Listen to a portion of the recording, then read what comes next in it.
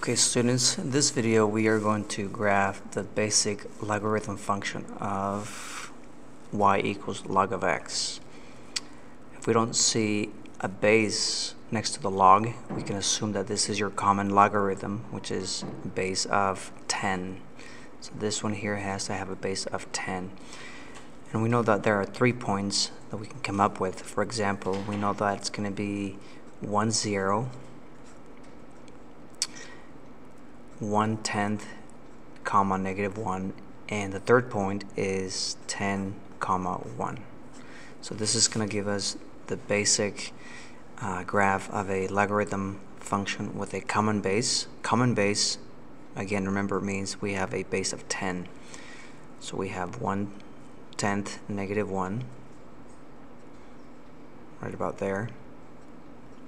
We have 1, 0. And we have 10, comma, 1. So this is going to be the basic function of log base 10 of x. So once again, if we don't see a common base, or if we don't see a base, we can assume it is the common base of 10. And today I want to spend a couple seconds going over how to change the base formula, or the base. So if we have log base 2 of 5, we can change this to log base 10 of 5 divided by log base 10 of 2. And as you know that your calculators are equipped to handle log base 10. In fact, that's the default, log base 10 of 5. Log base 10 of 5.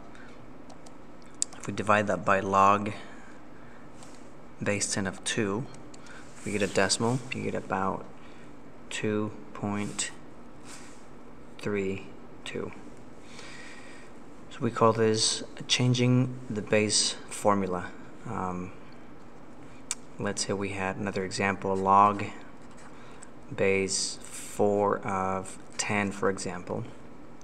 We can change this to log base 10 of 10 over log base 10 of 4. And we'll get our answer that way. Okay, again, if you don't see a log or a base in each log, we can assume that this is a 10. And again, your calculators are equipped to handle this base. Okay, one more really quick. If we have the logarithm base 6 of 17, that's the same thing as